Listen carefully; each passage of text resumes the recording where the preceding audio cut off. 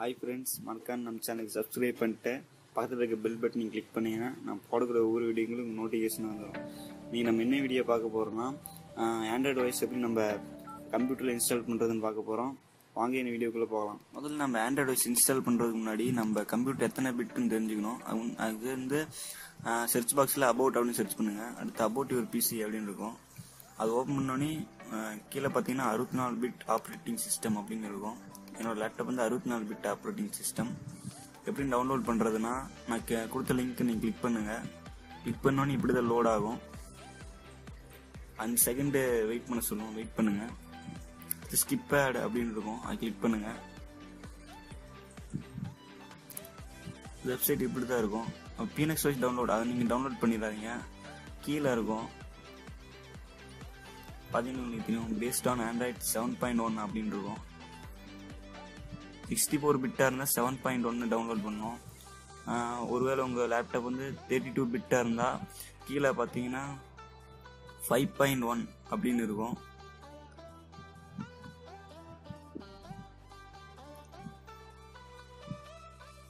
இது 64 பிட்டு 32 பிட்.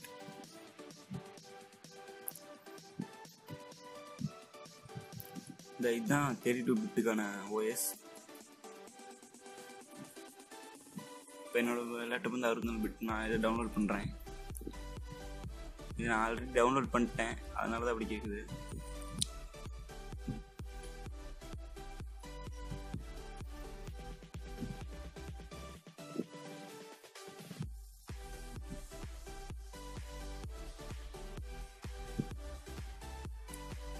இது எப்படி இன்ஸ்டால் பண்ணுறது அப்படின்னு பார்க்க போகிறோம். இப்போ எடுத்தோன்னே நீங்கள் டக்குன்னு அப்படியே இன்ஸ்டால் பண்ணக்கூடாது.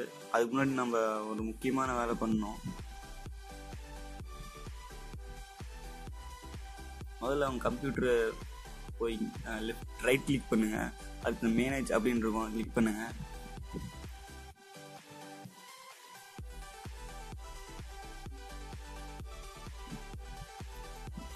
கொஞ்சம் லேட் ஆகும், கிளிக் பண்ணுங்கள். இப்படி தான் வந்துடும். அதில் டிஸ்க் மேனேஜ்மெண்ட் அப்படின்னு இருக்கும், கிளிக் பண்ணுங்கள்.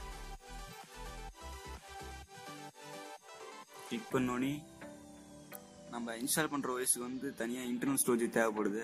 அதுக்காக அதனால் நம்ம தேவையில்லாத பார்ட்டிஷன்லேருந்து நம்ம ஜிபி வரைக்கும் நான் கன்ஃபார்ம் கொடுத்தே ஆகணும். நான் வந்து 20 ஜிபி கொடுத்துக்கிறேன். அதனால் எம்பி அந்த 20 ஜிபி வந்து எம்பியாக கன்வெர்ட் பண்ணணும். அப்படின்னா 20,000 வரும். அடுத்து கிளிக் பண்ணணும், அலோகேட்டட்னு வந்துடும். அடுத்து நெக்ஸ்ட் அப்படின்னு கொடுங்க. அடுத்து நெக்ஸ்ட் அப்படின்னு இருக்கும். அடுத்து உங்களுக்கு தேவையான லெட்டரை கிளிக் பண்ணுங்க. என்ன லெட்டர் கொடுங்க பார்த்து வச்சுங்க. அடுத்து நெக்ஸ்ட் பார்த்தீங்கன்னா NTPSன்னு இருக்கும். அதை கிளிக் பண்ணிட்டு FA32 அப்படின்னு இருக்கும், கிளிக் பண்ணிக்கங்க. அடுத்து கீழே பார்த்தீங்கன்னா நியூ வால்யூம் அப்படின்னு இருக்கும். அதில் உங்களுக்கு தேவையான நேம் கூட வச்சுக்கலாம். நான் வந்து பீனக்ஸ் OS அப்படின்னு டைப் பண்ணுறேன்.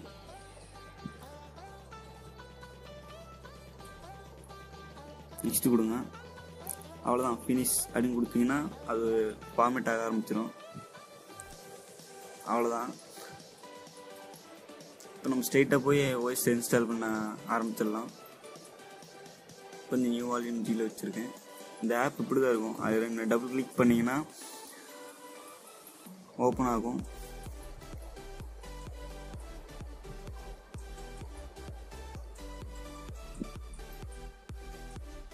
பார்த்தீங்கன்னா இன்ஸ்டால் அப்படின்னு ஃபஸ்ட்டாக இருக்குல்ல, அதை கிளிக் பண்ணுங்கள்.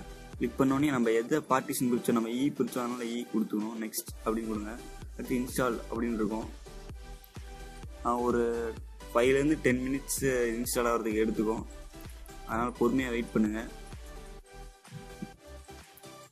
ரொம்ப முக்கியமானது, நம்ம பார்ட்டிஷன் பிரிக்கும் போது எந்த லெட்டரை டிஸ்காக கொடுத்தோமோ, நேம் கொடுத்தோமோ அதை கிளிக் பண்ணி தான் இன்ஸ்டால் பண்ணணும்.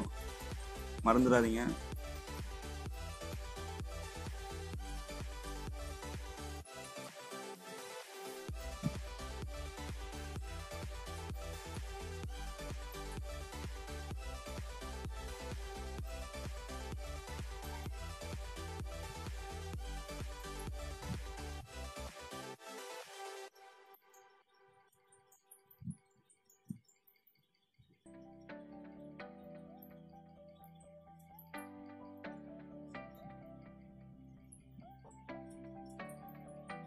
அவ்வளோதான், இன்ஸ்டால் ஆயிடுச்சு. அடுத்து ரீபூட் நோ அப்படின்னு இருக்கும், அது கிளிக் பண்ணுங்கள். இது கிளிக் பண்ணோன்னே உங்கள் லேப்டாப் வந்து தானாக ரீஸ்டார்ட் ஆக ஆரம்பிச்சிடும்.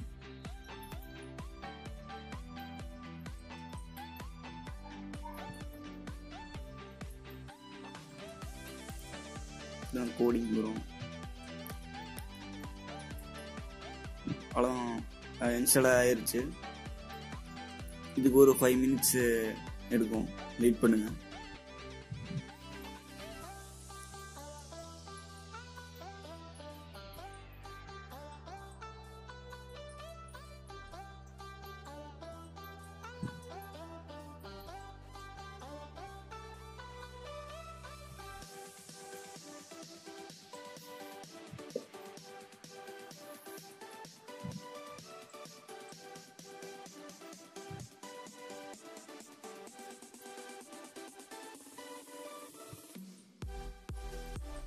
அது இன்ஸ்டால் ஆயிடுச்சு. அடுத்து கிளிக் பண்ணிங்கன்னா லாங்குவேஜ் அப்படின்னு இருக்கும். இப்போ சைனா மொழியில் இருக்குது, கிளிக் பண்ணுங்கள். இங்கிலீஷ் அப்படின்னு இருக்கும், அது கிளிக் பண்ணுங்கள். நெக்ஸ்ட் அப்படின்னு இருக்கும். அடுத்து அப்செட் அப்படின்னு இருக்கும், கிளிக் பண்ணுங்கள். அடுத்து ஸ்கிப் அப்படின்னு இருக்கும், ஸ்கிப் எனிவே கொடுத்துருங்க. உங்கள் தேவையான நேம் கொடுத்துங்க. ஃபினிஷ் அப்படின்னு இருக்கும், கிளிக் பண்ணுங்கள்.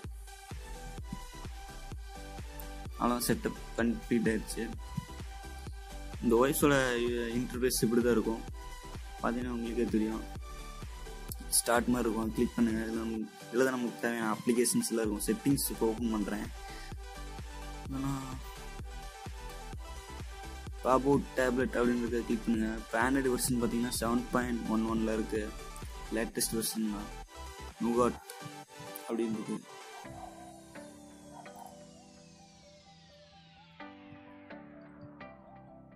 இப்போ மை கம்ப்யூட்டர் அப்படி ஓப்பன் பண்ணுங்க. இதில் நமக்கு ஆண்ட்ராய்ட் சிஸ்டம், பர்சனல் ஸ்பேஸ், நம்ம கம்ப்யூட்டரில் இருக்க ஸ்பேஸ் எல்லாம் காட்டும்.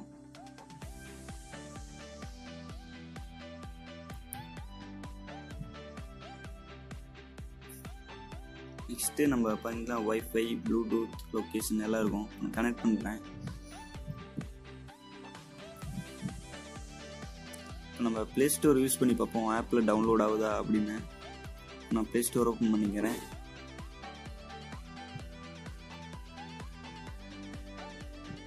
அக்கௌண்ட் கேட்குது, அக்கௌண்ட்டை கொடுங்க.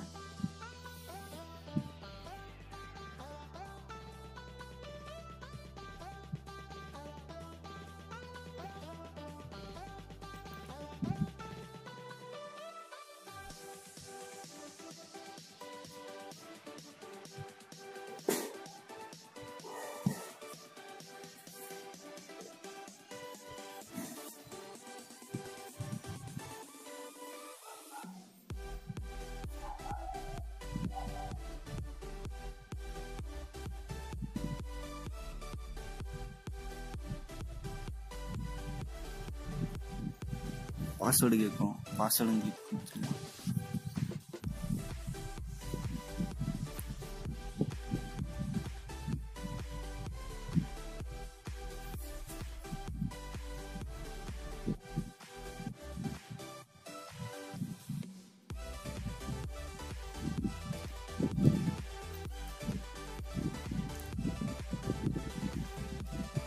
லாகின் ஆயிடுச்சு.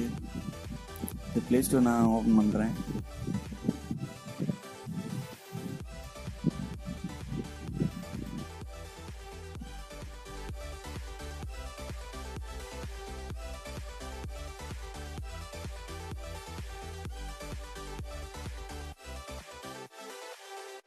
இப்போ நான் வந்து வீக்லிம் ரேஸ் கேமை இன்ஸ்டால் பண்ண போகிறேன். ஃபஸ்ட்டாக இருக்குது. இப்போ இன்ஸ்டால் அப்படின்னு மேலே இருக்கும், கிளிக் பண்ணி டவுன்லோட் பண்ணி பார்க்கலாம்.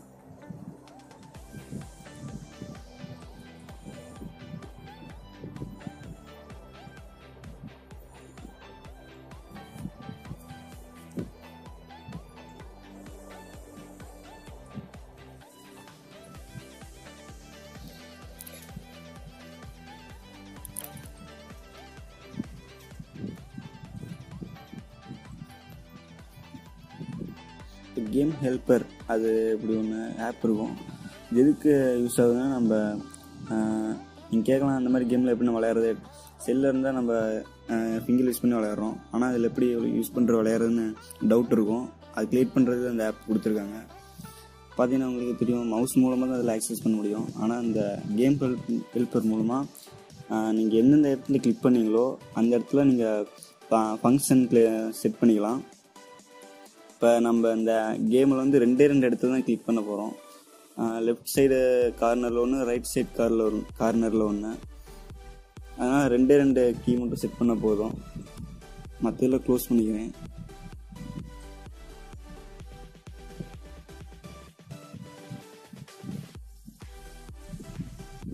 இப்போ அந்த கிளிக் பண்ணி அந்த ஃபங்க்ஷன் கீயை கிளிக் பண்ணி எந்த உங்கள் லேப்டாப்பில் எந்த கீயை ப்ரெஸ் பண்ணுறீங்களோ அந்த கீ வந்து அதோட ஃபங்க்ஷனுக்கு செட் ஆயிரும். நான் வந்து கிளிக் பண்ணி ரைட் கிளிக் பண்ணுறேன். பார்த்தீங்கன்னா உங்களுக்கு திரும்ப செட் ஆகிடுச்சு. அடுத்து சேவ் அப்படின்னு இருக்கும், சேவ் ஆயிரும். இப்போ நான் வந்து என் லேப்டாப்பில் ரைட் கீயை வந்து ப்ரெஸ் பண்ணுறேன். இப்போ நெக்ஸ்ட் அப்படின்னு செட் ஆகுது. பார்த்தீங்கன்னா தெரியும், வந்து ரைட் கீயும் லெஃப்ட் கீயும் ப்ரெஸ் பண்ணி நம்ம கேம் விளையாட ஸ்டார்ட் பண்ணிடலாம். இதே மாதிரி உங்களுக்கு தேவையான கேமுக்கு எந்தெந்த இடத்துல நம்ம டச் பண்ண போகிறோமோ அந்தந்த இடத்துல ஃபங்க்ஷன் கீயை செட் பண்ணி நம்ம கேமை விளையாடலாம்.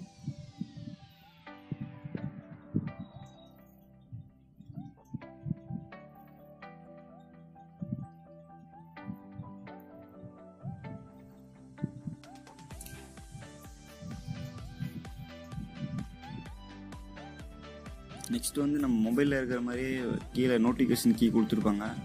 கிளியர் பண்ணுறது, பேக் வர்றது, ஹோம் பட்டன் போச்சு, ஹோம் ஸ்க்ரீன் வர்றது, இதெல்லாம் கொடுத்துருப்பாங்க.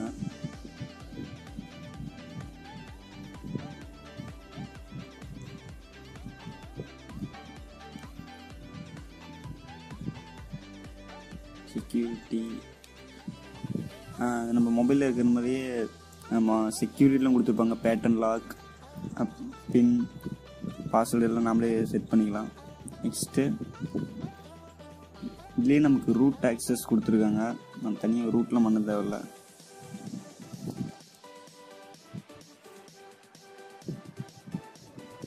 இது நம்ம ரூட் ஆக்சஸும் கொடுத்துருக்காங்க. இதனால் நம்ம ரூட் ஆப்ஸும் நம்ம யூஸ் பண்ணிக்கலாம்.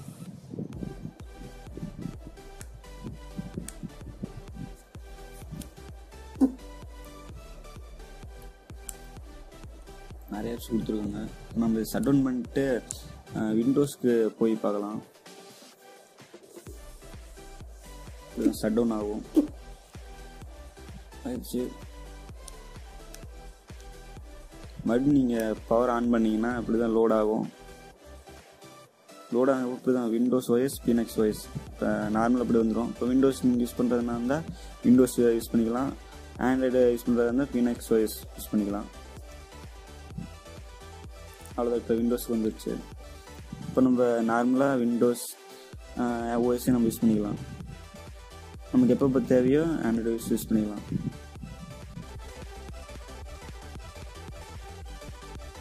அவ்வளோதான் இந்த வீடியோ. இந்த வீடியோ உங்களுக்கு பிடிச்சிருந்தா லைக் பண்ணுங்கள், ஷேர் பண்ணுங்கள், மறக்காம சர்ப்ரைஸ் பண்ணுங்கள். தேங்க்யூ.